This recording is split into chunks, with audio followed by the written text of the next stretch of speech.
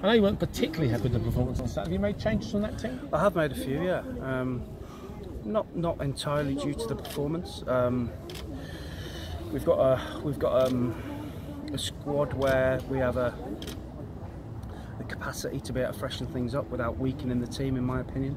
And we've done that to a degree tonight. So Farrend Rawson comes back in to the back three. Gavin Gunning sits out. Tahvon Campbell comes in, plays up front with Ruben Reid. George Williams, Dayle Grubb plays in behind those as number 10. So we have a lot of attacking threats on the pitch, and we want to go and attack tonight and get after Cambridge.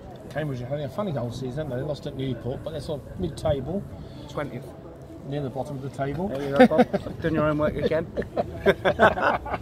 But no, listen, it's in this league, like you saw on Saturday, on any given day, any team can give any team a game. So there is never ever will be any excuses from us, from me, and you earn, and you get what you earn. You've got to earn everything you get, and we have to work really hard tonight, and we have to make sure we have 7 or 8 players that are better than 7 or 8 of theirs. Then we have a real chance to win the game.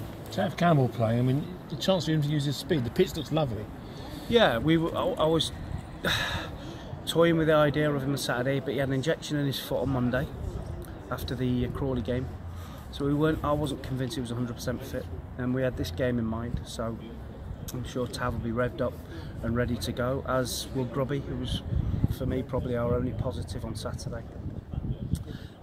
So strong bench though. Yeah, of course, and we have a small squad, but we've got one with quality, and we now as a group we have to kick on.